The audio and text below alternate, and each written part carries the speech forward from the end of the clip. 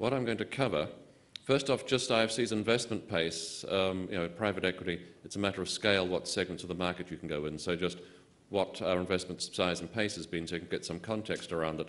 The returns, the results we've achieved to date since 2000, when we created a dedicated department to invest in private equity funds. What are the results and what's driven those results? And then, since fund selection is a large part of what drove the returns, how do we select funds, just very briefly, and then looking forward to future trends. Just a bit of background. IFC, for those of you who don't know, is the private sector part of the World Bank Group. So the World Bank deals with governments, we only deal with the private sector. 75% of what IFC does is lending, 25% is equity, and of the equity, about 4/5 we do directly, and 1/5 we do through funds, which is the division I'm in charge of.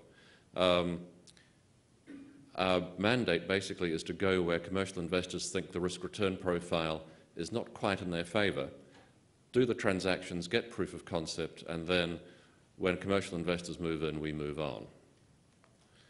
So, first point, our results have been achieved at scale. We've been investing, well, the department was started in 2000. We've been investing in private equity funds since the late 80s. By 1999, the results were not very good, and they were dramatically under IFC's direct investment results. In fact, the results were about 20–25% of the results you're going to be seeing. So in 2000, the old portfolio was all pulled together. We started a new department. We analysed what had gone wrong. We cut the investment pace to about 150, 200 million a year. Because of the J-curve, we finally got proof of concept in 2005, and since then we've had about 400 or 500 million a year allocated to us to invest. So the returns. Firstly, we've outperformed the Cambridge Emerging Market Index quite convincingly. And you'll see pale grey bars down on the left. Pre-crisis, we're sitting at 23% IRR since 2000. Currently, it's about 19.7. It went through a dip just after the crisis down to about 15. And it's ahead of both the top quartile on the general index and the Asia index.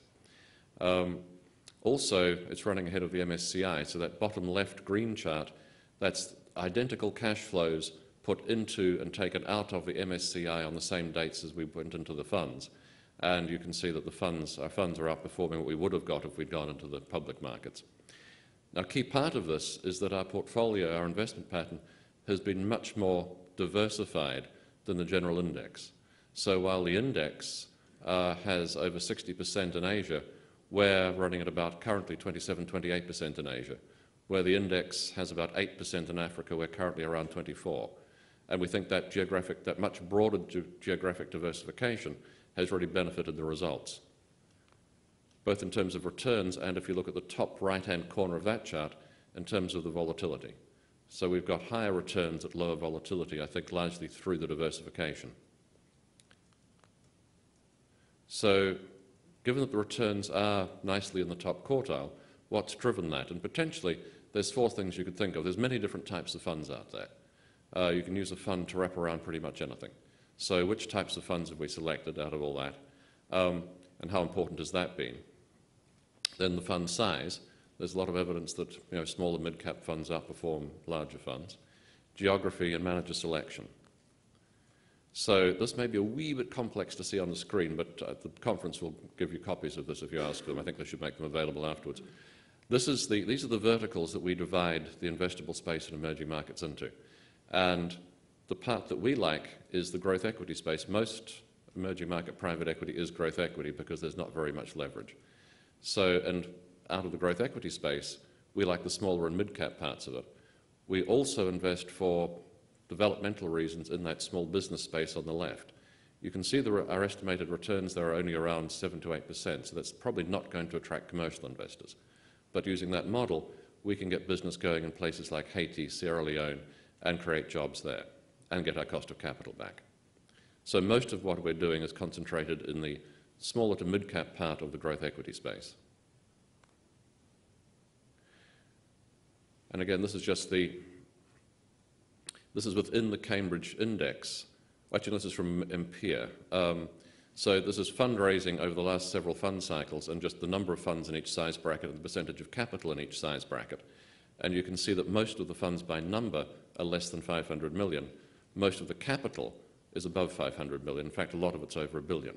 So the capital's concentrated at the big end. We mostly invest in those funds under 500 million.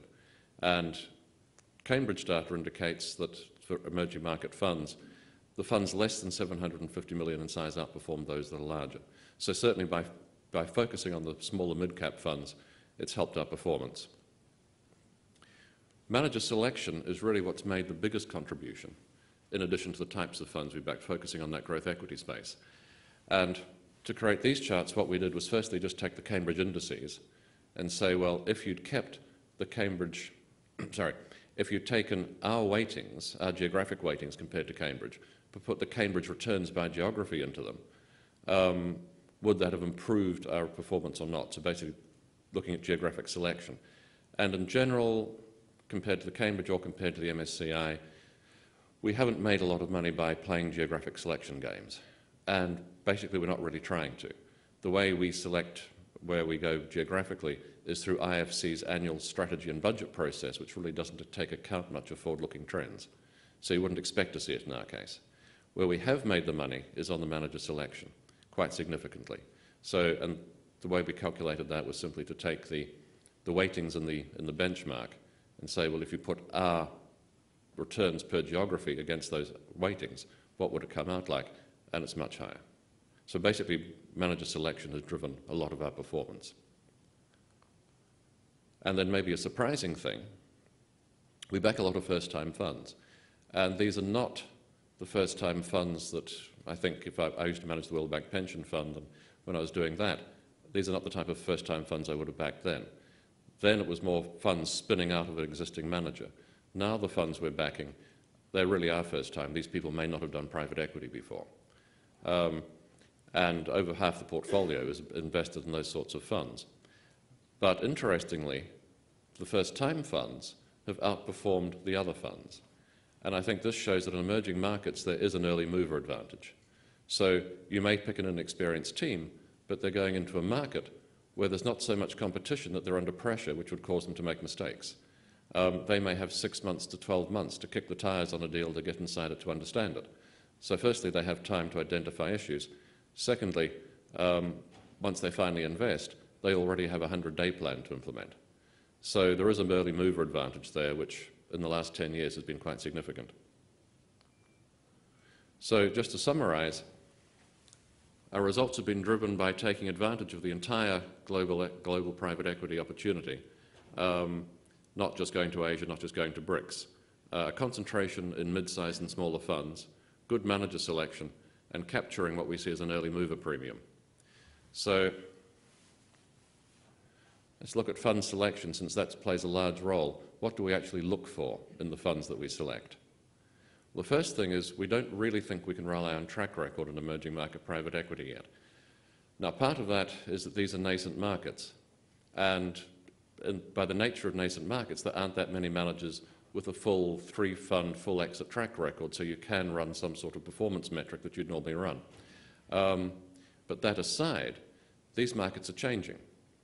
And so somebody's track record in emerging markets may be based on market conditions which no longer exist. So, for example, in our Chinese funds, the earlier ones we did 1999, 2002, around about then, the companies they were backing were growing at 20 to 70% per annum. Now, in that environment, the GP team doesn't need a lot of operating experience to guide the owner of the company. Because even if the owner of the company makes a mistake and 70% goes to 30% growth, you're still going to achieve your IRR target. These days, the companies that the funds in China are backing are growing at more like 20 to 30%. That's still a nice growth rate, but at that growth rate, you don't have so much room for errors. So any team in China these days probably needs operating partners to have the same success as it would have had back in 2002. So you can't, because the markets are evolving, you've got to look a little more deeply at what drove the track record, how things changed. Then that aside, when we decide to go into a market, what do we look for? Well, the first thing, we actually ask, is there enough private equity deal flow to support a dedicated country fund? Now, obviously in the BRICS there is, but when we first started looking at this in 2000, we decided only the BRICS and South Africa had enough deal flow to support country funds.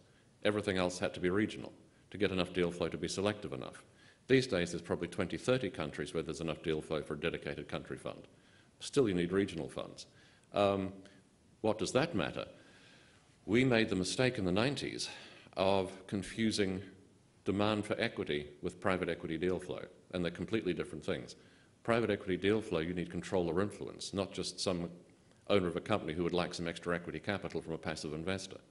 And so if you can't get enough activist positions, then the result will be, as we had in the 90s, funds that either fail to invest fully or panic in the last year and waste the money on stupid investments. And as that landscape changes, as we see more companies coming to the cusp of being interesting with deal flow, then we move in and try and find teams that we think can take advantage of that.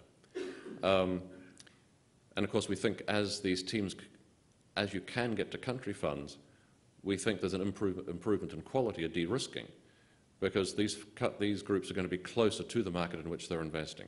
They're going to be closer to the deal flow. A regional fund, it has worked in the past. As you get more country funds moving in and working, a regional guy is going to face more and more competition at the individual country level, and he's going to be more distant from it.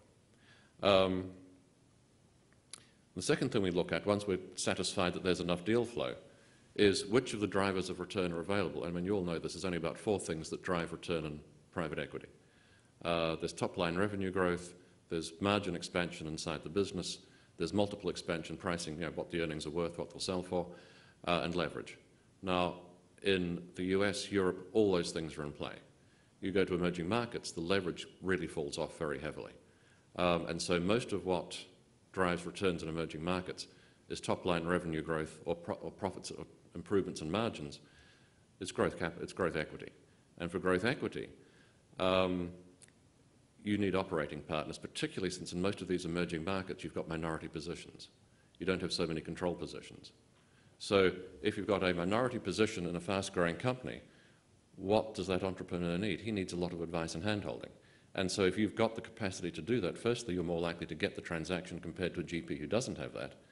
And secondly, you're more likely to get that company through, meet the hurdles, and get an exit. So we really look for GPs that have good operating partners. We also look for GPs that are local, because we do think, as I said before, it's a very local business. Someone local will understand how many sets of books a company typically has in that market. They'll have networks from their old schools to find managers that they can pull out of the existing large companies that are willing to take the risk to transfer to a growing company because they know their friend. They'll be much more able to manage the relationship in a minority situation, so they're seen as a partner. So we really think it's a very local business. So we look for local teams, we look for operating partners. There are some variations. I mean, South Africa has a much more sophisticated capital market, there's more leverage available. So in South Africa, investment bankers are much more useful and relevant as private equity people than they are in other places. Brazil, there's a lot of platform build-ups and industry consolidation, so someone who has M&A experience is a useful partner. But by and large, it's growth equity. And then alignment of incentives, and many panelists before me have spoken about this. Do they have skin in the game? Is the carry shared reasonably around the team? Particularly since we back so many first-time teams. With first-time groups, there's always a risk that somebody in the setup phase has a lot of influence and may claim a large part of the carry. In the first fund, that may be okay. In the second fund, if it's successful, the track record will accrue to the team. That founder has to be prepared to be watered back a lot in their carry share. So we just check their attitude to that. So what of the future? Because these markets are evolving, so it's all very well to look backwards, but what about looking forwards? So we still think diversification is going to be very beneficial. The more of the opportunity you can take advantage of, the better. We still think the early entrant premium will be there. It's going to be diminishing, but certainly for the next 5, 7, 8 years, I think it's going to be there. The mid-market will continue to be attractive, and the markets will continue to evolve. So track record in isolation will stay a weaker indicator of future performance than it is in developed markets. The real risk that I see, I think a lot of investors, particularly if they're used to the US and Europe, overstate and overestimate the risks of emerging markets. They have a CNN moment view of the risks in these markets. It's all people running around with guns or starvation or something horrible. In fact, that's not really the case.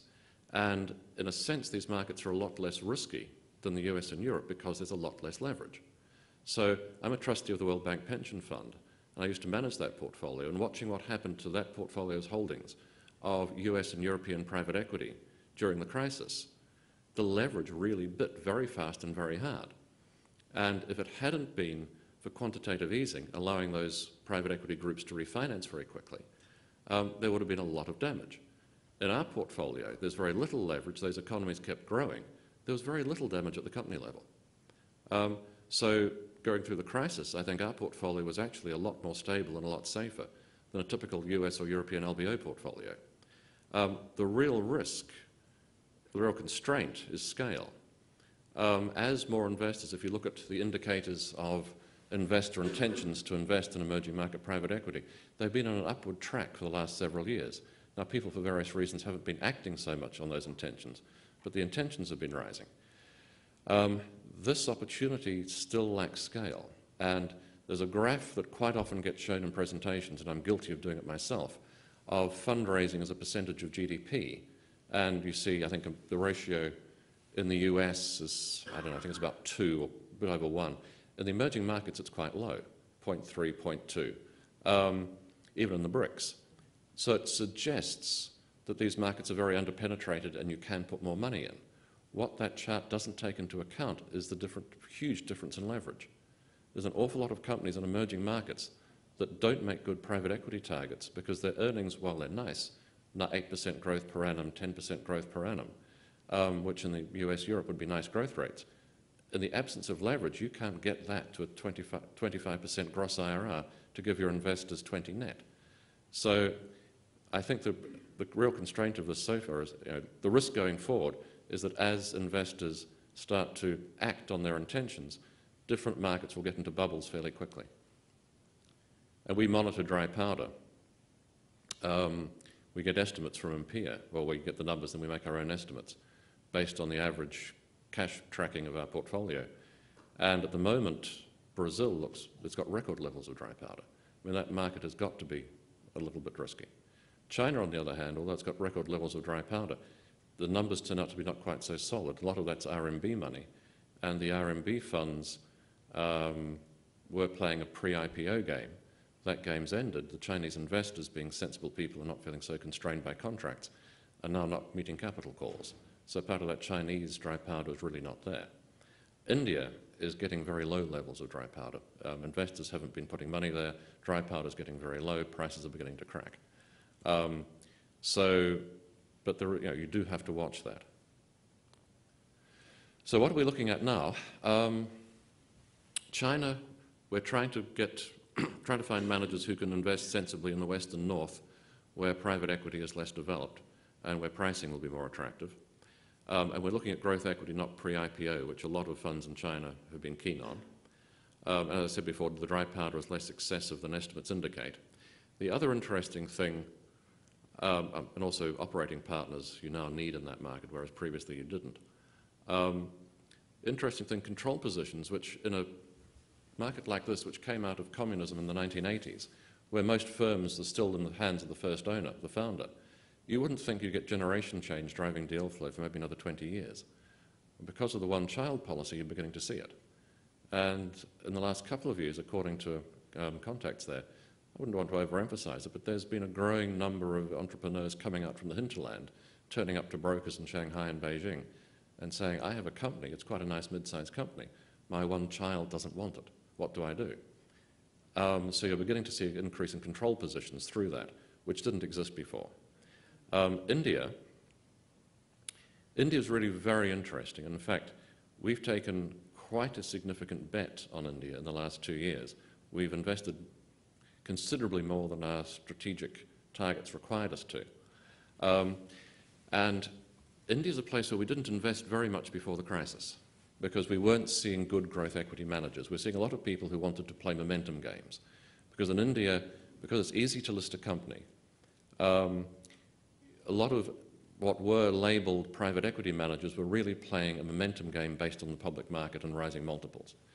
And when the crisis came, that game ended. And now it's been ended for long enough that they're thinking, well, what else can we do? Well, we can do growth equity. Growth equity is a lot more work than momentum. Growth equity, you need operating partners. Let's find operating partners.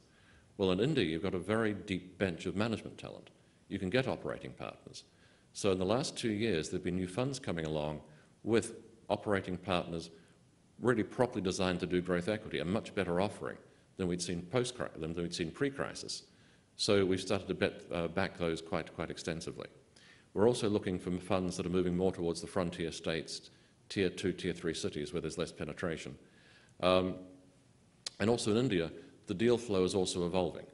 So you're beginning to see more control positions for a couple of reasons. One is the family-owned companies which dominate the landscape. There's been a certain amount of industry consolidation. So they're beginning to see more competitive pressure, and they're beginning to have to make a decision: do we actually increase our capital and take up the challenge, or do we sell out and retire? So you're beginning to see a little bit of more control positions from that. The other thing you're seeing is the big conglomerates there, who pre-crisis had no intention of selling anything. You'd approach them with a tiny little company they own somewhere and they're probably not even aware of and say, would you like to sell this? And it's just an automatic no. Now, they're still not looking to focus on core business. They still want to hold everything, but if someone approaches them with an interesting offer for some small thing they own, they're more likely to say yes now. So the deal flow in India is improving as well. New markets. I have 5 minutes. We just backed our first Philippine fund. We've been looking at the Philippines and deal flow there for several years and didn't think there was enough deal flow to support a dedicated country fund. We've just recently decided there is, so we just backed our first fund there. Bangladesh, political risk aside, which seems to have been mounting in the last few weeks, has got an uptick in deal flow because credit's shrunk. And so people are now more willing to take an equity partner to get the financing they need. And Thailand has only ever had one dedicated fund, which has done very well. There's quite a lot of deal flow there, but it's been difficult to find a manager who can take advantage of it. I mean, it's a local business, and there aren't many Thais in this business. But we've just found a team there that we quite like, so we're backing a second fund there. Russia, Turkey, Indonesia, Sub-Saharan Africa, Central America, all places where we've invested and we're going back to. Vietnam and Egypt are more the outliers to watch. Egypt had great deal flow pre-crisis, pre-Arab Spring. The Arab Spring has put a considerable dent in private equity activity in the Middle East. But nonetheless, the companies are still there, so it's worth watching to see if the opportunity opens up again. And Vietnam is a bit of an odd case. It had a situation a little bit like India pre-crisis, where there were a lot of people chasing a momentum game. At one stage, there are over 65 so-called private equity funds. That's all blown up. What you're left with is a very small group of managers, a couple of whom are competent. The deal flow hasn't expanded as fast as we thought it would. They're approaching WTO accession that should start to trigger a growth of deal flow. It hasn't for various reasons, but we now think in the next few years it will. So, thank you. Any questions? Sorry. First of all, how big is your portfolio? Currently about $3.6 billion in commitments. Okay. And what's the average asset size of the fund to invest in? Their investment in companies? Yeah. It varies an awful lot. Yeah. To be honest, I don't know. I don't know what the average is. I'm just wondering But if it's an issue for you to be a certain percentage size. Oh yeah, well, we always have to be less than 20%. But the fund sizes we back are anywhere from 10 million to about 700 million. Typically more 100 to 300. Two questions. One, the outlier to the countries that you listed is Russia. And one urban legend we hear is demographics, that emerging markets, Russia has the least attractive demographics. And secondly, how do you think about, address another urban legend of leakage in emerging markets, such as in Indonesia, at least 10% of a fund is going to go to one of the four families that supposedly control the country. Okay, on the Russia one, we haven't done very much in Russia. We did several funds early on. We're just going back this year, last year, for the first time in several years.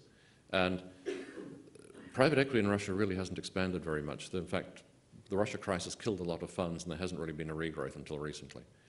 And what's driving the deal flow there is a little different to other places. In other places, it's the general growth is creating an increase in disposable income, which is then spilling into the domestic consumer sector, which is what's driving a lot of the deal flow and opportunity. In Russia, you've got some of that, maybe not quite so much, but you've got some. But what you've at this stage you've got certain industry verticals that are dominated by oligarchs. Well, you don't want to go there because you get a company up to a certain size, your only exit options to an oligarch.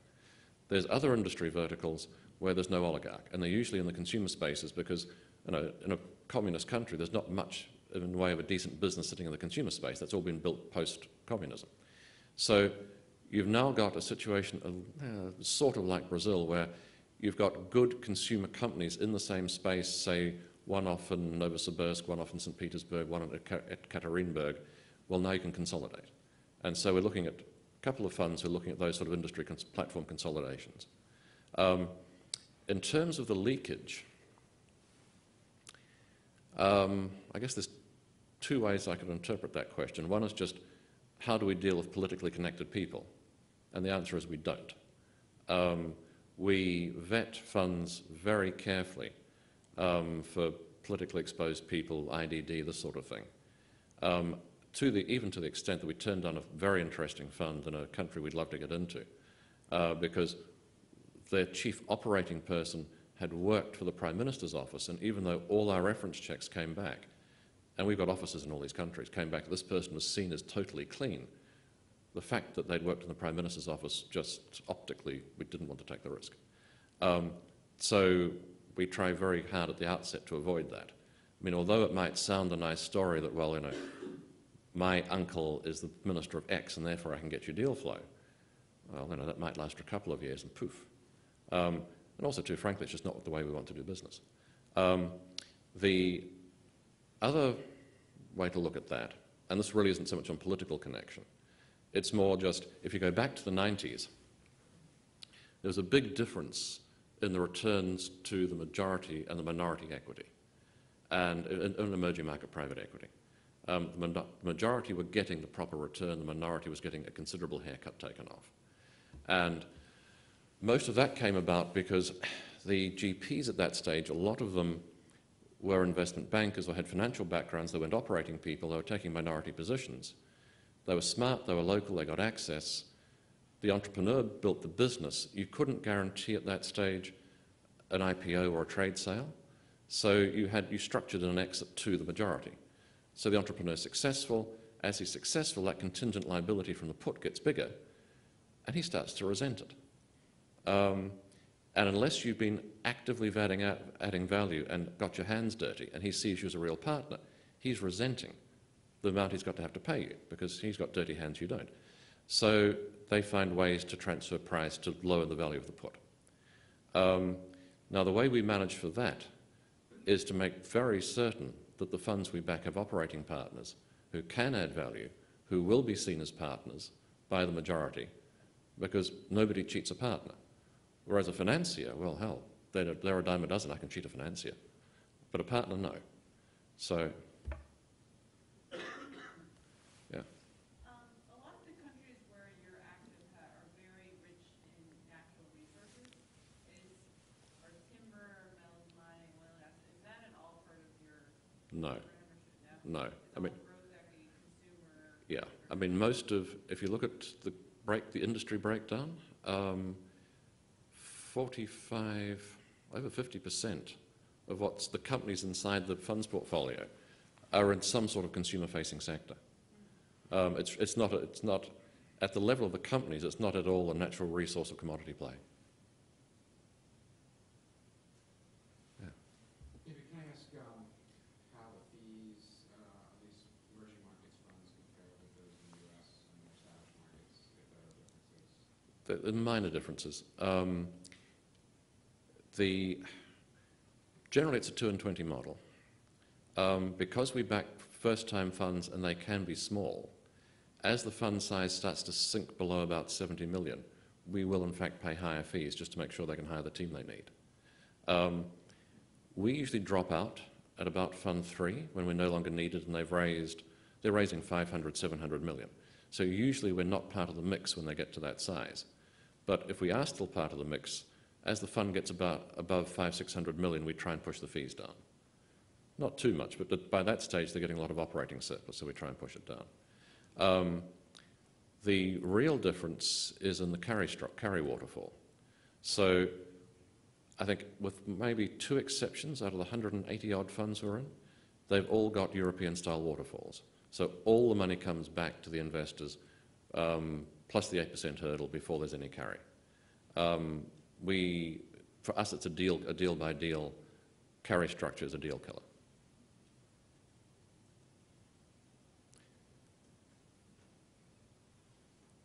Any other questions? Thank you. Enjoy cocktails.